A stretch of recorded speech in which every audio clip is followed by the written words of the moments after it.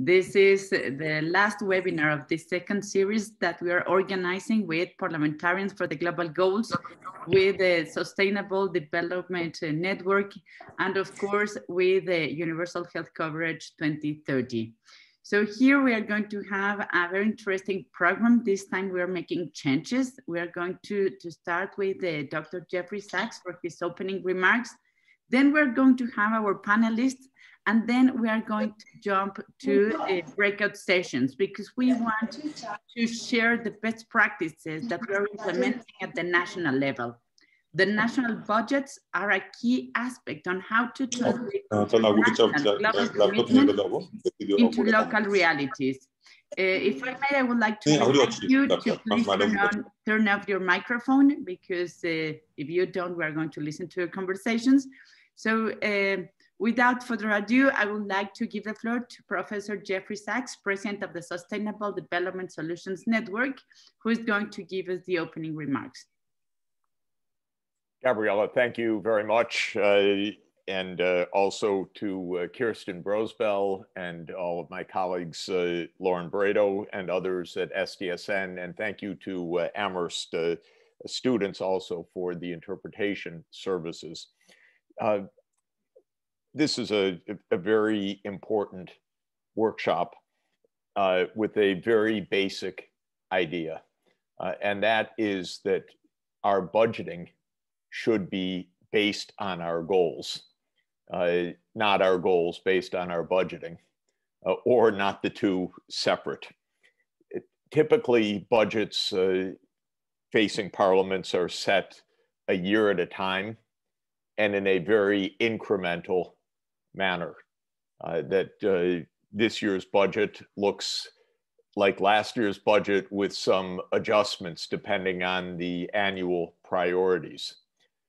If we operate in that way, we will not achieve our goals, especially broad transformative goals such as the Sustainable Development Goals or the Paris Agreement for Climate Safety. The SDGs and the Paris goals are goals that are set for many years in the future. Very bold transformations to arrive at a better future by the year 2030 or the year 2050. With the SDGs, we have a number of commitments that all of our countries have made to ensuring that every child is in school, that everybody has healthcare coverage, that everybody has modern energy services. And we have set the year 2030 as the timeline to achieve those universal objectives. For the Paris Climate Agreement, we stated the goal in terms of limiting warming on the planet to under 1.5 degrees Celsius. And then the scientists translated that into a global need to decarbonize the energy system by mid-century. So in both the Sustainable Development Goals and the Paris Agreement, we have a set of objectives that require us to look forward for 10 years in the case of the SDGs, and even 30 years in the case of the Paris Agreement. Now, I'm sure members of Parliament will recognize that this is not the normal way that the budget processes are discussed.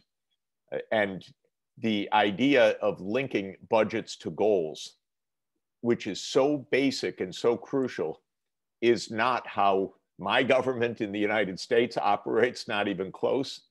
And it's not how governments in most parts of the world operate. But it is the purpose of our workshop today. I believe that parliamentarians should be demanding of government and asking of government ministers who come to Parliament to present the budget, how does this budget relate to achieving the Sustainable Development Goals?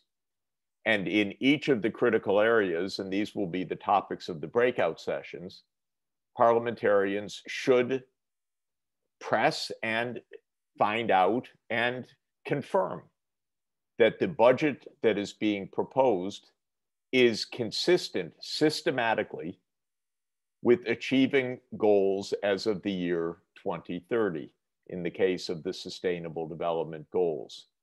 And so this is the point of our workshop. If we could make our budget allocations consistent with our goals, we will actually achieve our goals. If we leave the budget and the goals as two separate ideas, or leave the goals as simply an inspiration or an aspiration, but treat the budget in practical terms as something divorced from the goals, we will fail to achieve the goals. Now, let me finally add one basic point. For most low-income countries, the budget is not sufficient in and of itself to achieve the SDGs. If a low-income country wants to ensure that every child completes a secondary education, which is SDG 4, or that every person in the country has universal health coverage, which is SDG 3, or that every person has modern energy services, which is SDG 7, I think you'll find that the budget cannot sustain that level of investment needed to achieve those goals. And so then a problem opens up that is a problem of global cooperation, not merely a problem of domestic budgeting. It should be the job of government and parliaments to identify the budgets that are needed to achieve the goals. And when there is a gap between the needs and the realities in terms of what is available, that is also the responsibility not only of your own country, but of the entire international UN system to help you to close that financing gap. To close the gap might mean debt cancellation. It might mean debt restructuring. It might mean increased development financing from the Inter-American Development Bank or the African Development Bank or the Asian Development Bank, or other kinds of development assistance. But we need to identify the financing gaps in order to mobilize the international cooperation needed to close those financing gaps. So let me end here by emphasizing the idea of today's workshop. We need to budget for successful achievement of the goals that we have set. Parliamentarians need to know and hear from government that the budgets are aligned with success. Government and parliaments together need to identify financing gaps that can be closed by domestic resource reallocation or, when necessary, by international support. But we need to get serious on putting the resources behind our objectives, on ensuring that we are mobilizing the financing needed for the investments for success. I'm very excited by today's workshop. Gabriela, let me turn it back over to you and thank all of the participants and look forward to an extremely important and lively and creative session together. Thank you. Thank you. Thank you very much, Jeff. And again, thank you all for participating in the webinar. Allow me to remind you that we are having interpretation services from English to Spanish. Así que para aquellos que hablan español, pueden utilizar, por favor, los servicios de interpretación. And we are going to continue with our webinar. Now we are going to go to the overview, designing national budgets. Just as Professor Sachs was mentioning, we need to align our goals to the national budgets that we're designing, we're discussing, and finally we are approving as parliamentarians. Sometimes we don't know how much we can do in a parliament to change people's realities if we are able to build better budgets. So we are going to have three panelists. I would like to start with Dr. Ahmed Admandari. He's the Regional Director of the World Health Organization at the Eastern Mediterranean Regional Office. I had the pleasure to have a meeting with him just a couple of weeks ago in Cairo. And allow me to tell you that we decided to invite Dr. Al-Mandari because he's really making a difference working with parliamentarians directly. They are building a very interesting network. So he's a very good example on how we can translate global commitments to national realities. Thank you very much, Dr. Al-Mandari. The floor is yours. Thank you very much, Gabriella, for your introduction, and thank you, Prof. Jeffrey, for introducing the lines of this workshop. It is my great pleasure and honor to be with you. I'm going to just share with you my presentation.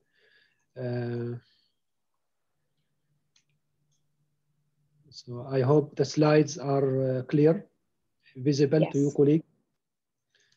Great.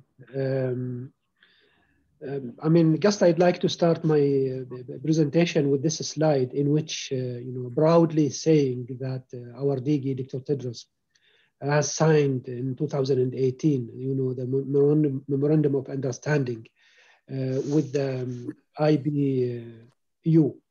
It is a very great, milestone and step towards working together and strengthening the collaboration between both of our organizations and ourselves as well to serve our countries and make sure, as Prof. Jeffrey have mentioned, that whatever finances and funds given to different sectors in the country are given also to the healthcare system in a very sort of equitable manner that will serve citizens. That sort of memorandum of understanding signed between the two organizations based on the GBW 13 strategic planning, in which, as stated here, that WHO will leverage domestic investment in health by fostering citizens' participation, civil society dialogue, and by interacting with governments, including heads of states and parliamentarians and finance ministers. So parliamentarians play a very major role in that sort of discussion and implementation of whatever suggestions or recommendations that we all seek to. Based on that, IMRO, we have started in 2018, in fact, a lot of activities. And I'm really happy to see colleagues from IMRO participating in this workshop in order to make sure that we are not missing a very key player in these sort of discussions and rebuilding and supporting healthcare system, which are the parliamentarians. So in 2018, September, we started our expert advisory group consultation through in a meeting in Amman, Jordan, which was then followed by, in that meeting, in fact, there was discussion and exchange of experiences and lessons from different countries on how best, to promote the role of parliamentarians in supporting the healthcare system. That was then followed by another meeting held the same year in Beirut, planning the way forward and establishing what we call regional parliamentarian forum or group, which was then taken afterwards in another meeting the year after in Tunisia. And there was a plan to have another meeting in 2020, but we couldn't make it because of COVID-19. Now, when we look at the role of parliamentarians in IMRO here, we have two main approaches how to promote that sort of role. The first one is through promoting parliamentarians' access to evidence to guide their decisions for quality and affordable health services for all.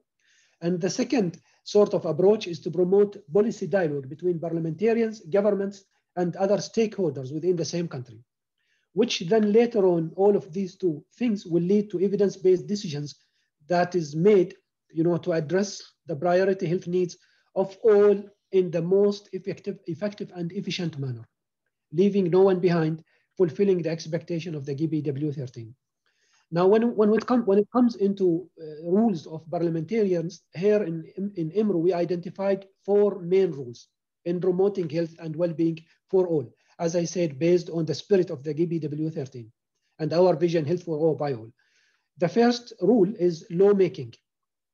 Parliamentarians play a very major role when it comes into reviewing and proposing legislations that will definitely impact directly or indirectly the health and the health system. The second rule is through budgeting, reviewing and approving national budgets that are coming to the body, parliamentarian bodies, before going up into Minister of Finance for final implementation. The third rule is oversight, monitoring the executive branch and holding it accountable when it comes into making use efficiently and effectively the resources we have. And the last rule is representation, which means representing the diverse interests and needs of their constituents and those who selected them and trusted them to do so. Now, when you talk about... I'm sorry to interrupt you. Our translator is asking you to slow down just a little bit. Thank you. Please continue. Sure. I'm sorry for that. I just want to save time. Sure. Thank you. So now when it comes into advancing the universal health coverage, which is considered as the heart of engaging parliamentarians here in the region, we, in fact, based on the meaning and the definition of the universal health coverage, that all people and communities can use the promotive or the wide range of services from promotive, preventive, curative, rehabilitative, as well as palliative services they need of sufficient quality and safety as well to be effective, while also ensuring that the use of these services does not expose them to financial hardship. And here, in fact, I'd like to share with you 3 pillars. The population coverage, which means that we have to make sure we cover everyone and no one is left behind. The second pillar or dimension is the service coverage, which means that we will make sure whatever systems we have are really providing the services I have mentioned just that are preventative, curative, rehabilitative, and other services needed, and leaving no service that the community in need of it. And the third and the most important pillar and dimension is financial protection. We need to cover large population, we need to cover large number of services, but at the same time, we should not expose, by doing so, the people in the community to financial hardship. So that is the spirit of what is the meaning of universal health coverage in IMRO. This is just to share with you the level of the universal health coverage or service coverage in EMR based on reports 2015 and 2017, comparing the two. Overall, if you see here, the EMR median, we used to be 65 approximately in 2015, but we moved into 68 almost in 2018. Now that is the middle value of a wide range that is between 25% in Somalia, for example, and reaching up to 83% or 82% in Qatar. Still, there is a lot of work needs to be done. Now, when it comes into the evidence, which shows us that the more public spending and government spending on health, the less the out-of-bucket expenditure from individuals, which means financial protection. And in this graph, it shows that the more the spending countries are giving to the healthcare system in providing more services covering large population, the less the spending people are having on their own health, which means at the end, more, less exposure to financial hardship.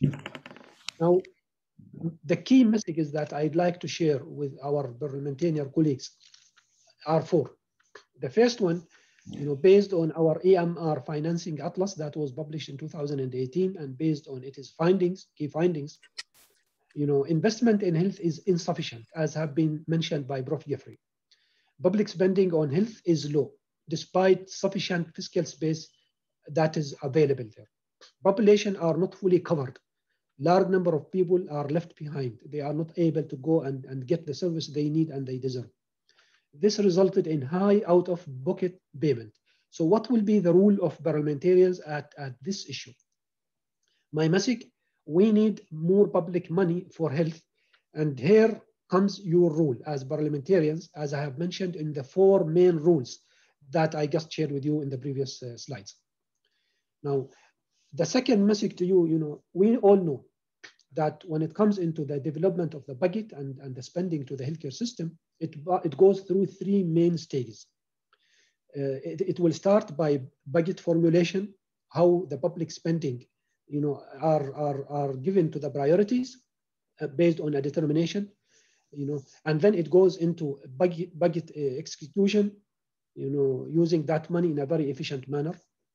And then again, it will go into budget monitoring, how the public spending is accounted for and results of that are achieved. So it is like a cycle. Here comes the role of parliamentarians. In each of these steps, the role of parliamentarian is a key factor. They need to be really effectively involved in each of these stages. And I know that some countries, parliamentarians are involved in each of the 3 stages in a very effective manner. But sometimes we need to fight for our right. Now, the third message here that we all know, the classical input-based budget do not necessarily align with health priorities. Many countries, they go based on the traditional way of developing the budget.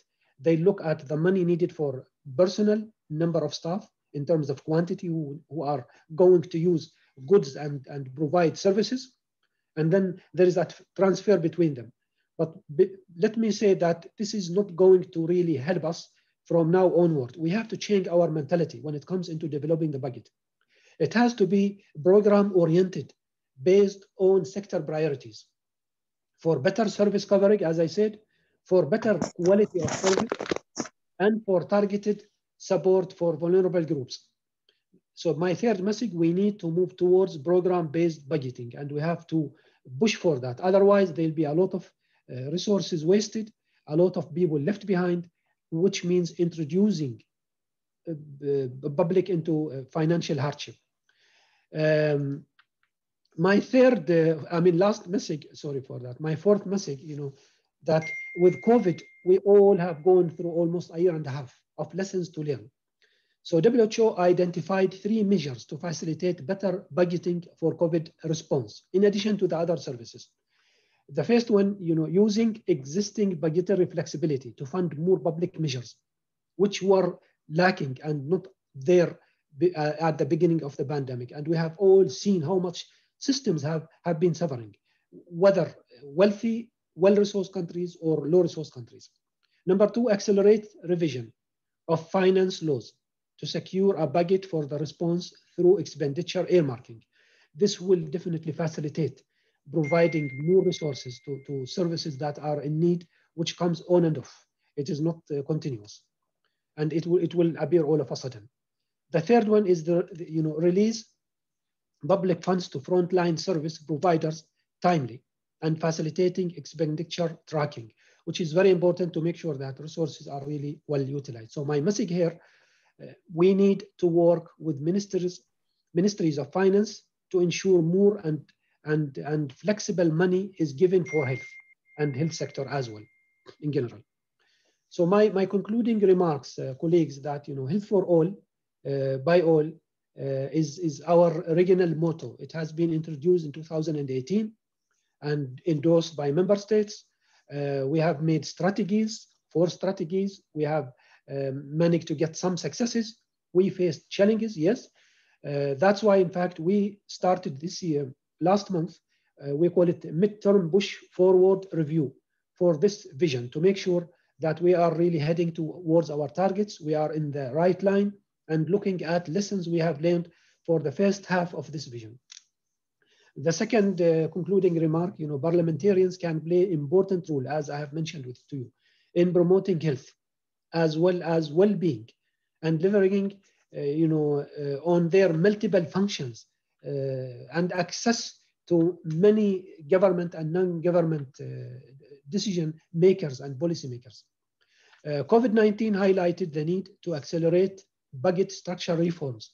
It is becoming a mandatory thing that we need to do based on the lessons we have learned for the last many years, and successes that we have gained or failures that we have gone through, towards more public money for health with flexibility and accountability. My last slide, just I'd like to thank you, Gabriel, and all colleagues for giving me this opportunity, assuring you that we are very much committed to strengthen your role, work with you hand in hand, and making sure that our target, all of our targets, are really fulfilled, expectations are fulfilled. And here there are two just links I'd like to share with you with very wealthy resources of documents. The first one is about WHO program of work on budgeting in health. It has a lot of documents. If you go there, it is free, free access. The second link is on WHO repository of health budget. It also contains a lot of documents and wealthy resources of knowledge and evidence-based studies. Thank you very much, Gabriel, and thank you very much, colleagues, for giving me this opportunity. Back to you, Gabriel. Thank you.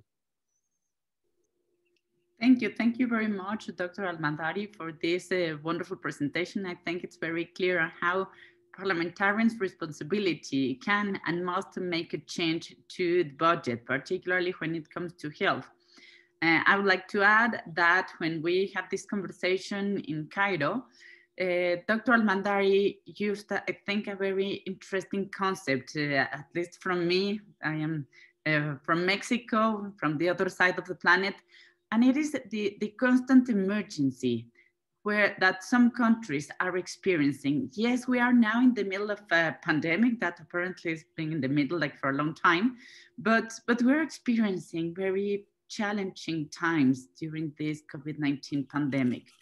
But we can also, and we should include in our budgets, those people that are living in constant emergencies, immigrants, refugees, internal displaced people. So there are a lot of things that we can do, but we need also to take into account this very interesting concept, I think, and perhaps we should make a webinar or something on how we should be working for the people that are living in vulnerable circumstances or in these constant emergencies.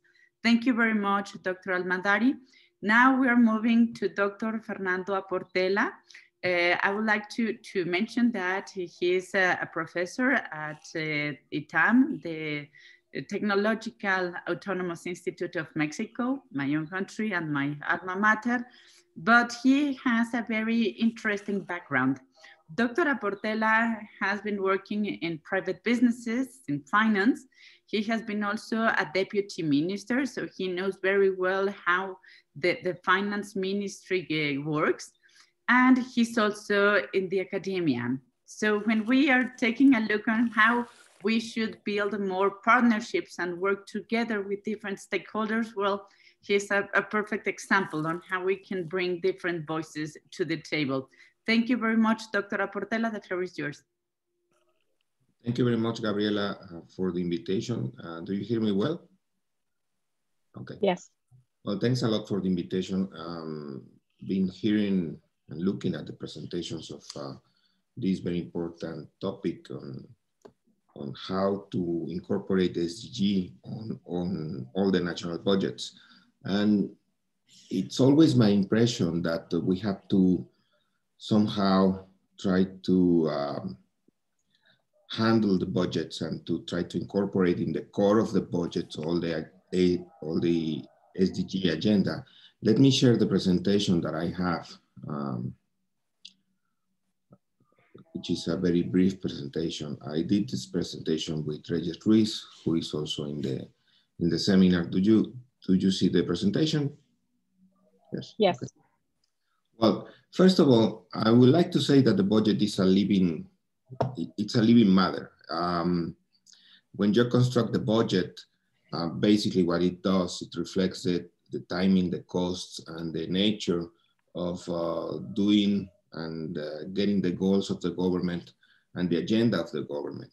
It is a financial, but it's also a political exercise that is very important. It has the two things, and as Professor Sachs mentioned, it has a lot of already compromises and a lot of, every year, most of the budget is already spent, which is a reality. You cannot change that over one day, over 1 year, over 2 years, or 5 years.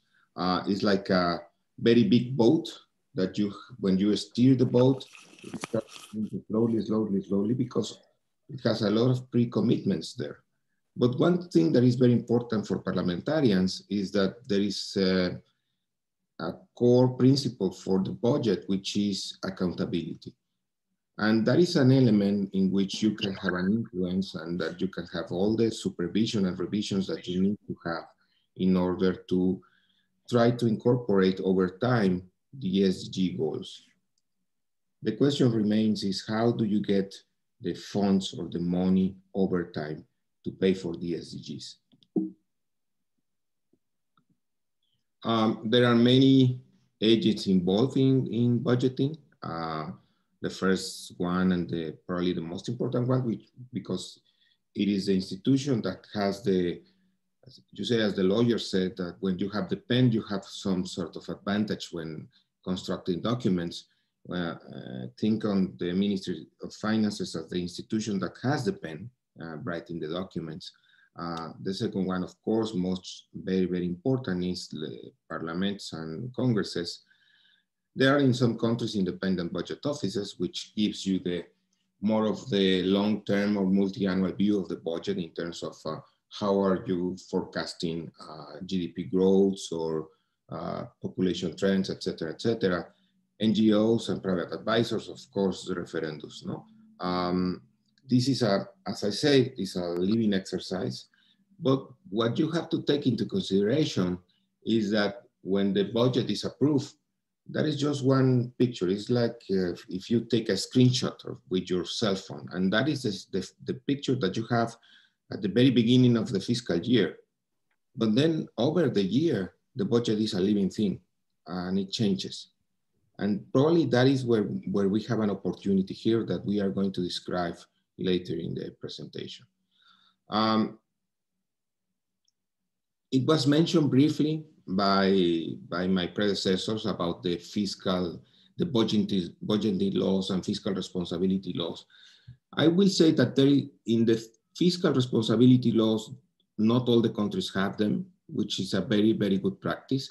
And it's also a very good opportunity to introduce long-term or medium-term SDG goals. One thing about the every year exercise of the budget, but if you have in the fiscal responsibility rules SDG goals, and you incorporate SDG goals and as a responsible fiscal practice, which at the end of the day it is, because it's not, SDG are not fighting with responsibility over the long term, because if you have health, if you have a good environment, at the end of the day, you also have fiscal sustainability. It's not only health or global sustainability, it's also fiscal sustainability. You can introduce in those laws basic principles or basic guidelines of how much money you have to spend on SDG over time. So that is a place to look at it. Certainly, not only budget, but also fiscal responsibility laws. Then you can create committees. You can also, as a parliamentarian, check for the budget every year. In some countries, it's checked every 6 years. It's the accountability principle that I mentioned. But nevertheless, when you look at this, I will say that one important piece that I want to mention that has not been mentioned a lot is that you have to consider how to introduce changes in the fiscal responsibility laws that in some way they govern every year budget exercise. So that is a good place to start. So when we talk about this budget every year, at the end of the day is the discussion of where are we going to get the money to pay for the SDGs. No. We can think of three things. First, to to integrate, basically to say, well, every year we have to spend in this area of SDG X amount of money, which probably will be difficult, especially in these circumstances where we had the pandemics and all finances of all nations are stressed by the fact that they have to pay for the pandemic, and they have a reduction. They also suffer a reduction in incoming revenues, but it's something that you should try every year. Then you can also create special committees or include an SDG agenda to existing committees. That's also that's something that is a capability that parliamentarians have, and that those two probably will be the, as I mentioned, together with the changes in the fiscal responsibility laws. I think that those two will be like the traditional way of do things over time. And the other one that when Reyes and myself were thinking about this on last week, why don't we propose something that is kind of out of the box idea? And why don't we take advantage of the spending efficiencies of the executive? And that's the idea that we want to give to you. That's something that can be probably put together, and probably won't be in all the countries, but something that certainly has, I believe, given my experience in the government, it's something that has some possibilities. Well, when you look at the budget, as I mentioned, the budget is a screenshot when you approve the budget, and then you start spending the money over the months, the next 12 months in the fiscal year. And what happens all the time is that you have some inefficiencies at the end of the day, because you cannot spend all the money in all the projects that you have. For example, if you have an infrastructure project and then you have some very strong rain at the end of the year, then you won't be able to spend all the money that you have allocated for that project. What happened with that money that it is not spent at the end of the year? Basically, what the ministers of finance do, they relocate the money. And they tend to do, given the ministers of finances, they tend to relocate the monies to improve the fiscal balance at the end of the year. It's not devoted to any other, if the preference for the Minister of Finances is not to spend it in new project, is to save it to improve the balance. That is how it is, that is how it's done. And they have the capabilities to relocate that, no? So imagine that you say to them, to the Ministers of Finances in the discussion on, or you establish in the fiscal responsibility law and to say, well, you know, a percentage of that money that you relocate every year at the end of the year, which is not money that you have a use for that, just a percentage of that. Why don't we create a fund to finance the SDG agenda? And I don't think that that will be very difficult to promote or to pass with the Ministries of Finances. Why? Because at the very beginning, when the screenshot is taken, everybody will say to you, I'm going to spend all the money. The reality is they are not. They will always be surpluses at the end of the year. So in a way, you are allocating zero at the end of the project. But every year you will have money by the end of the year. So you can have an instrument to finance the agenda that can be permanent, taking a percentage of these inefficiencies or surpluses that develop in the budget process, in the execution of the budget every year. So that's what I have to say. It's we have a paper in the rest of the of the presentation, which is how the budget is done. It's an OECD paper, which is, we believe is a good paper, but that's, those are my comments. It is important, it is always important to think about the budget as a living process. It's always important, the supervision. And we, given the circumstances in which we are, it is also a good idea to start thinking on this type of extra budgeting solution that can be funded over time without many resistances from central governments. Thank you very much again, Gabriela, for let us participate in this webinar. Thanks.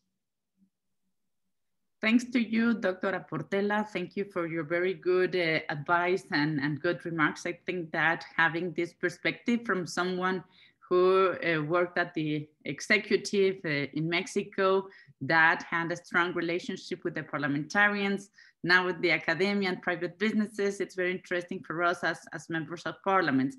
We're having a couple of questions for you at the group chats.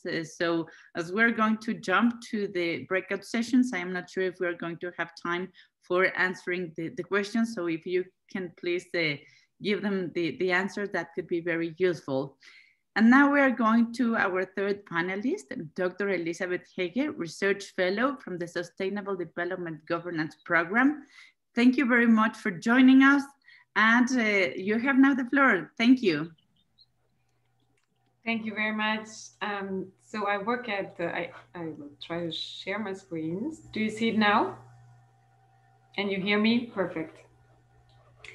So I work at IDRI, the Institute for Sustainable Development and International Relations, where we did a study that I was asked to present here very briefly in 2018 already, which is called Integrating SDGs into National Budgetary Processes. And why did we do this study? Because we went to the high-level political forum, which is the review forum for the SDG agenda. And we heard more and more countries stating that they have aligned their budget with the SDGs. So we thought, well, that sounds interesting and actually quite concrete compared to what you sometimes hear at the high-level political forum. Sometimes it's very general statement. So we thought, well, that sounds interesting, but what does it actually mean? So that was the main question of the study. I also show here that actually this SDSN network, one of the hosts here today, also included in their report in 2019 the question to countries, do you make a link between the budget and the SDGs, yes or no? So there were actually 18 countries saying that yes, there is a link. So there are already first practices, and we wanted to have a more qualitative approach to see, okay, what are actually the different methodologies that countries use to link the SDGs into their budgetary cycle and at what stage. So the last presentation was a very good introduction also to this, because now you have the overview of all the cycle. And what we actually saw was, for example, we had interviews with representatives from Finland and Norway, and one way they use the SDGs in their budgetary cycle is that they use it, as we could say, to improve their budgetary narrative. So they ask different ministries in their budget proposal to justify how their budgetary proposal contributes to the Sustainable Development Agenda. And we thought this was interesting and useful, but what I wanted to state, and I think the speaker just before me did this very well, is that there are technical tools that we can use to link the SDGs, to make reference to the SDGs, for example, in the budget, as Finland and Norway do now. But that is only one part. And then the other part is, how do we use these technical tools in the political debate? And what I found interesting in Norway, for example, is that already before the SDG agenda, they have the tradition to include in the budgetary debate a session for also civil society actors to comment on the budget proposal. So we thought this was interesting. And we saw that now, since the SDGs are part of the budget proposal, the CSOs, civil society organizations, could actually use these references to actually question the government and the ministries on their different proposals and whether they are really coherent with the commitment they made to the SDGs.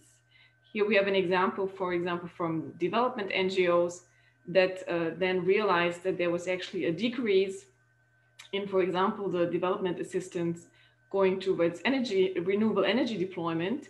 And then they could use this information and saying, well, you have committed to the Sustainable Development Agenda. How is this compatible with these objectives?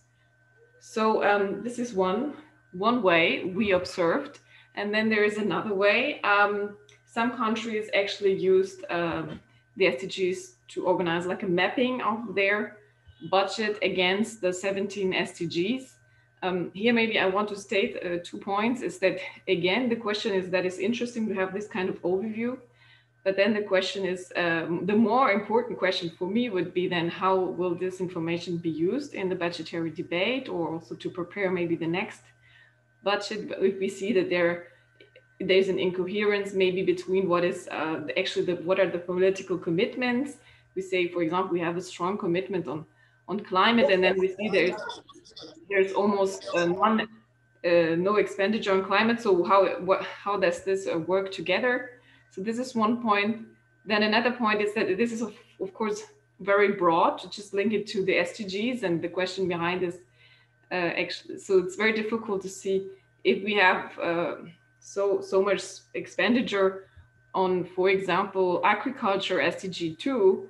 That does not necessarily mean that this spending on agriculture is compatible with the 2030 agenda, because what is very important to me as a researcher is that the SDG agenda is about 17 sustainable development goals, but also about principles. And one of these principles being the coherence between the different goals. So if we have, for example, expenditure on agriculture, which is using, for example, a lot of pesticides and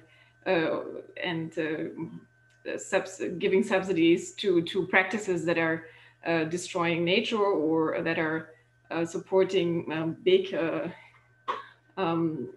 firms versus small firms, then we can question whether this is really compatible with the spirit of the 2030 agenda. Then we saw another way countries use the SDGs in their budget, and that was at the moment of the budget evaluation. So we saw Finland again, for example. What they did is that they evaluated some of their taxes and subsidies and the impact they have on a set of environmental SDGs. So that was limited to the environmental part. And then in Mexico and Slovenia, in our interviews, they told us that they thought actually that the SDGs were useful in updating their budget performance indicator framework.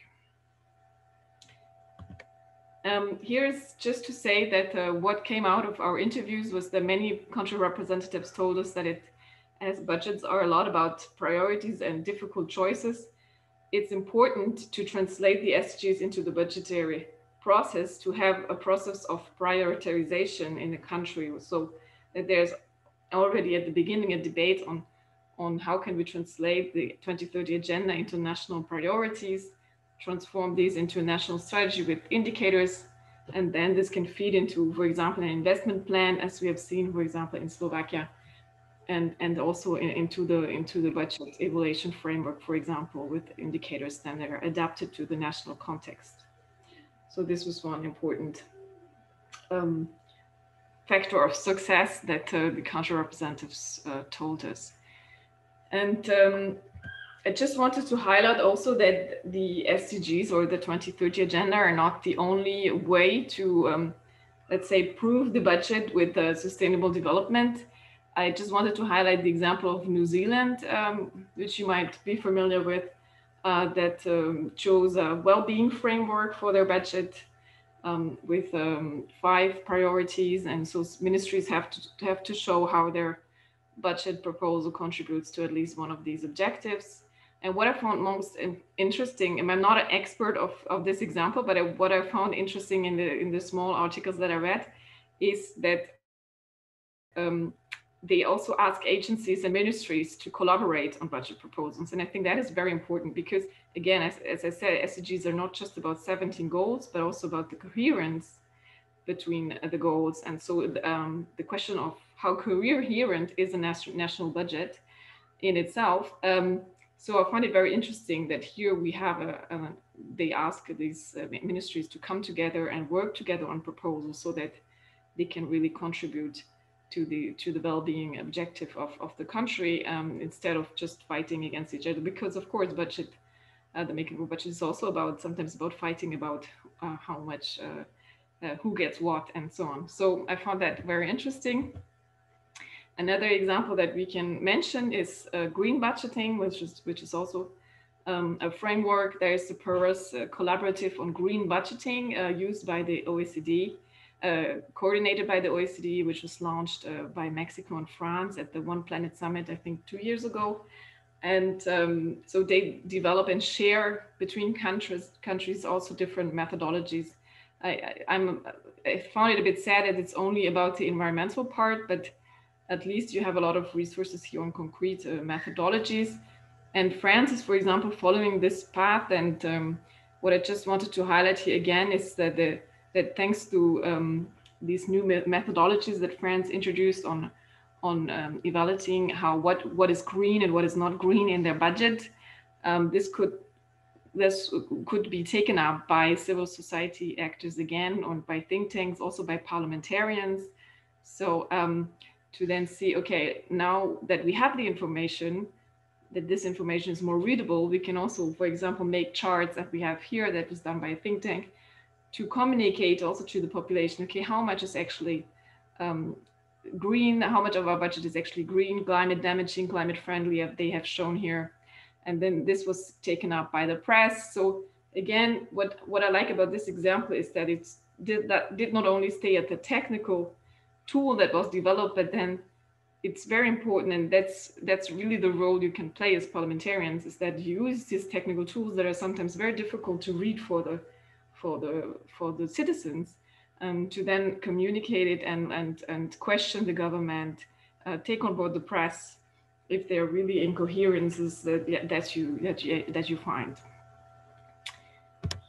So in conclusion, what we saw when we interviewed these few countries is that there are very different methodologies from one country to another, and some of them are interesting to actually evaluate the budget's impact on sustainable development goals. Sometimes, but was not very often that we found that, but it could even be an opportunity to prioritize or identify investment needs.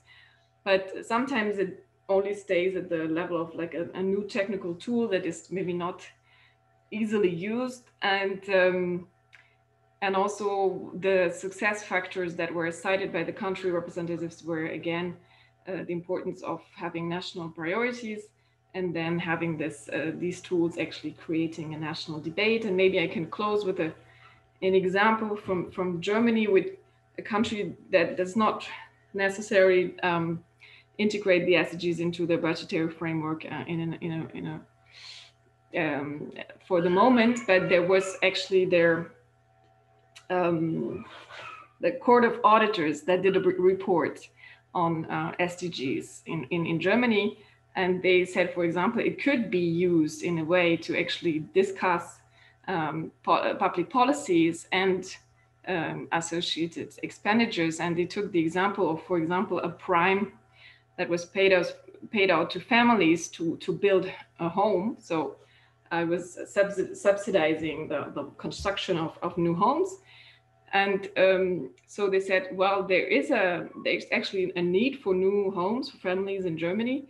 But then the question is, maybe we should not just pay out this prime to everyone in every region, because this can have a very high environmental impact. But maybe we should prioritize the areas where there are really a high need, also for people that maybe do not have a lot of financial means to do it by their own, and do not generalize the subsidy to everyone in every region, because then maybe there will be constructions that would not have been necessary. So it can be a way, again, to coherently think about a public policy, to see what are the impacts on the environmental side, social side, and so on. So this was a brief overview of the study. You can, of course, have a look at IDRI's website for more information, or also contact me directly, feel free. And if there are any other questions, I think we're running out of time, but I'm here also via mail if you want. Thank you. Thank you very much, Dr. Hege. I think this was an amazing opportunity to understand different policies and methodologies used to link SDGs to the national budgets. Thank you very much for sharing your experience. You have been working in different countries, so this different kind of perspectives and policies and mechanisms for budgeting are very useful for us as parliamentarians. Thank you very much.